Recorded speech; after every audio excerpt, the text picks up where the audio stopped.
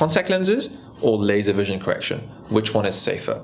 If you look at the recently published studies, contact lens wear on a continuous basis after 1 year actually exposes you to an increased risk of infection compared to laser vision correction. If you also look at a study that I published several years ago now, looking at 800 plus patients, we found that after 6 months of follow-up, 100%, that's everyone, was achieving 20/20 vision. That's pretty safe. Okay, so does laser wear off? If you look at the studies that have been done with modern wavefront guided laser vision correction, the results should be permanent.